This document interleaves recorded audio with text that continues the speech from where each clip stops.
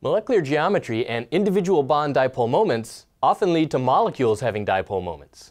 So, which of the following has an electric dipole moment? CHCl2, methylene chloride, SO2, sulfur dioxide, or BrF3, bromine trifluoride? Think about that for a minute and make a selection.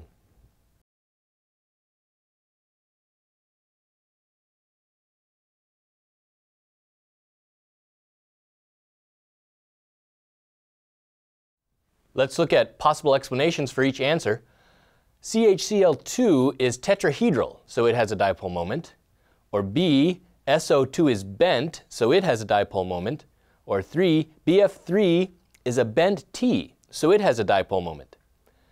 Think about those three and make another selection.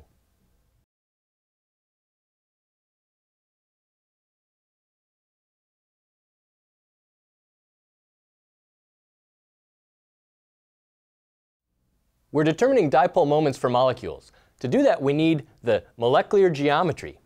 To get the molecular geometry, you have to go through the process of writing a good Lewis structure and getting the steric number on the central atom. So I've done those steps for these molecules, and I've presented just the final molecular geometry. So for CHCl2, a tetrahedral conformation, and this tetrahedral conformation is going to lead to a dipole moment. The Cl atoms are more electronegative than the carbon. There'll be a dipole moment pointing away from the Cl atoms, and the H atoms, there'll also be a small dipole moment. Those won't cancel out. The whole molecule will have a dipole moment. SO2 is a bent molecule. It's not a linear molecule like CO2. So the bent configuration leads to a dipole moment for SO2. And for BrF3, now this molecule is not trigonal. If it were perfectly trigonal and symmetric, the dipoles might cancel out. But in this case, there's enough electron pairs around the bromine that you have a bent T configuration, steric number 5. So this molecule also will have a dipole moment. So in this case, we've been a little tricky.